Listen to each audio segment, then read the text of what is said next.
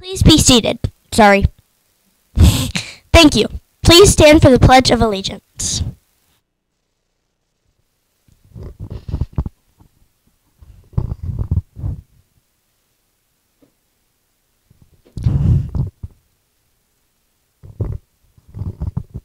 Pledge allegiance to the flag of the United States of America and to the republic for which it stands, one nation, under God, indivisible, with liberty and justice for all.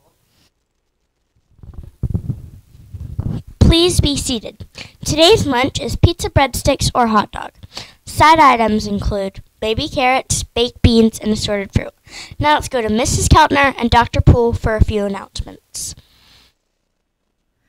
Good morning, Trailblazers. Happy Wednesday. Another muggy, rainy day out there, but I hope there's a lot of sunshine going on in here.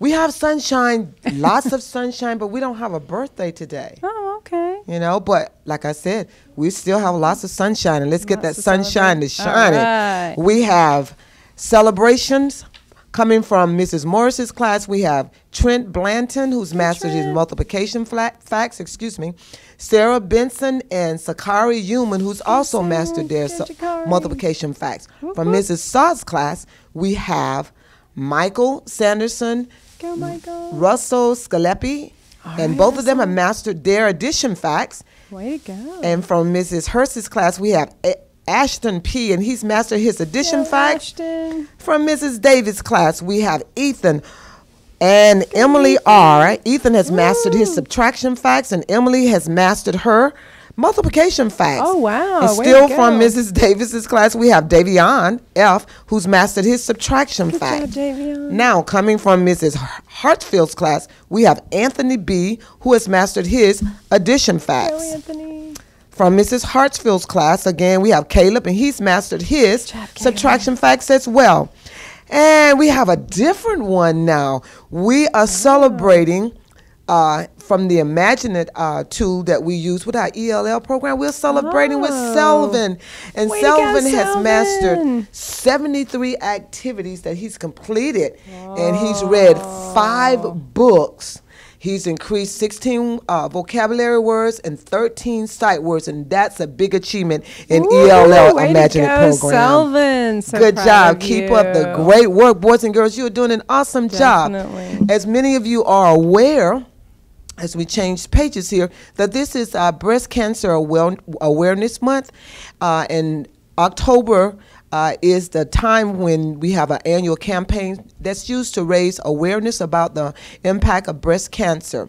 It's an effort to raise awareness and reduce the stigma of breast cancer through education on symptoms and treatment. And so once a week, I will share a fact on breast cancer and the effort to heighten our awareness. Very good. And we're going to go pink here at DeSoto Trail and throughout, I believe, Leon County Schools on Friday, October 22nd. So start planning that bright pink outfit for that day.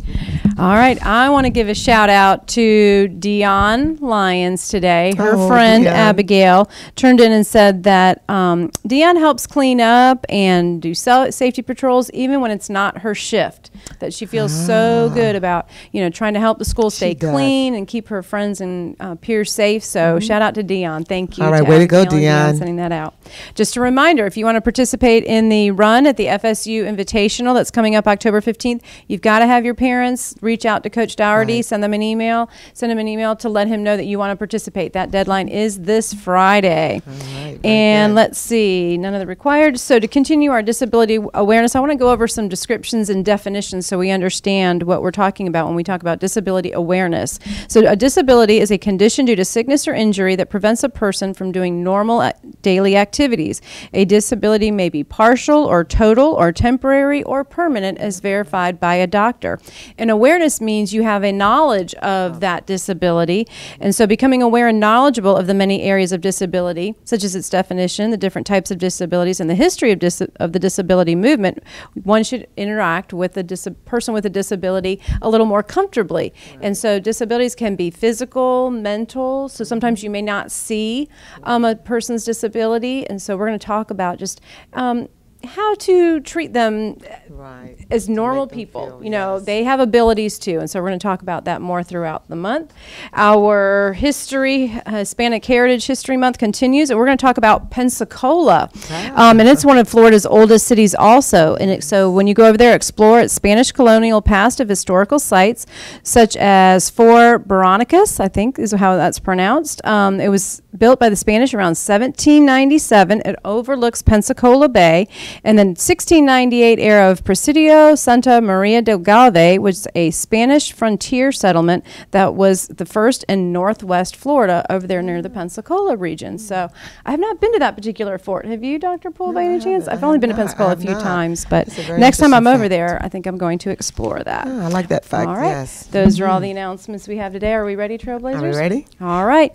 That's it for today's edition of WDTS. Make today's mission possible by building your bridge to success. Bye. Bye.